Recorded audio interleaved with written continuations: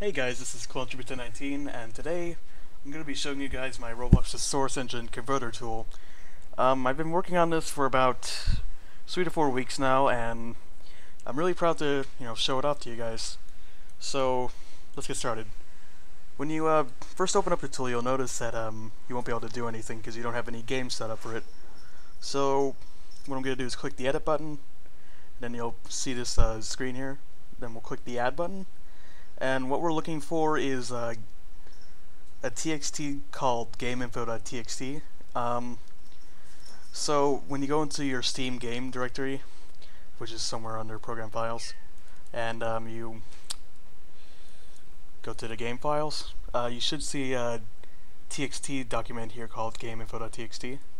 So just open it, and then it'll automatically set up the game for you. For demonstration purposes, I'm going to set it up for a Source Filmmaker. So I'm going to go to Source Filmmaker, Game, User Mod, and GameInfo.txt, and hit Done. And now you can see that we can actually do some things.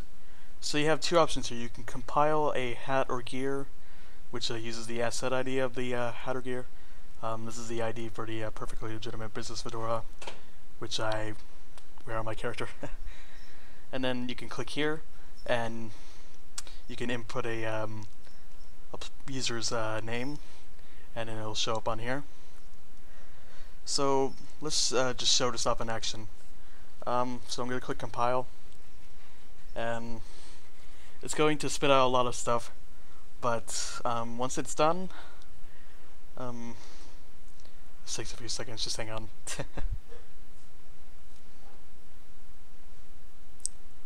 Okay, I think it's done now. So we can view this in the Half-Life model viewer, and as you can see, it pulled the Roblox mesh from the website and converted it into a mesh for the source engine.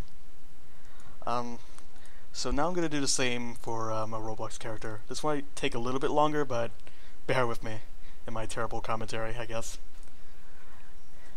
Alright, here we go. This will probably take about a minute, so just hold on.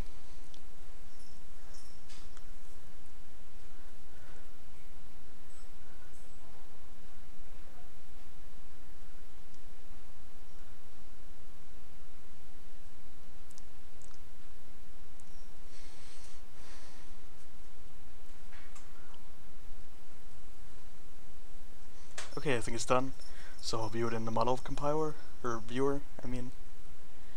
And, ooh, hang on. This happens sometimes. If you hit refresh, it should load. There we go, yeah. So now we have Shedletsky in here. His Dominus textures are a little messed up because he's actually wearing 3 Dominus hats right now.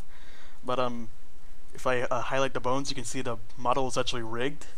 So, I can do a bone weight, go under bones. If I select the bone, it'll show you that, each individual group is separated and stuff like that.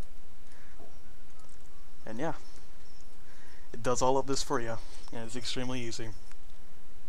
So now that we have that compiled, let's open up Source Filmmaker, and I'm going to show you guys the actual models in the source engine. So give me a second here.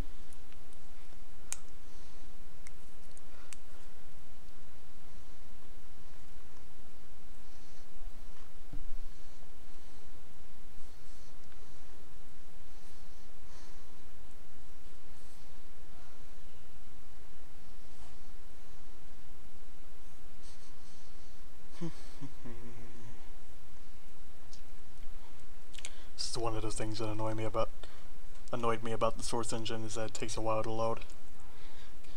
Hopefully when the Source 2 engine comes out, it'll be a lot faster. Alright, so I'm going to create a new session real quick. I'm just going to load item test. Give it a second to load, as always.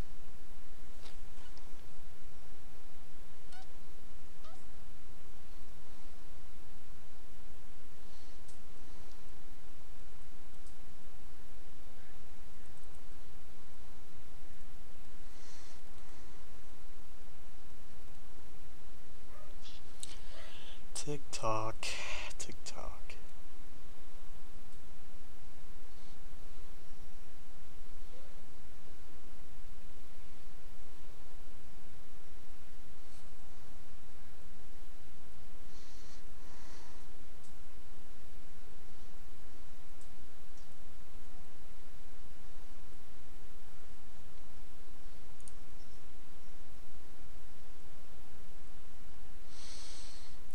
browser. This is taking a lot. Oh, there we go. Alright, cool. Well, now I'm going to create an animation set for a new model.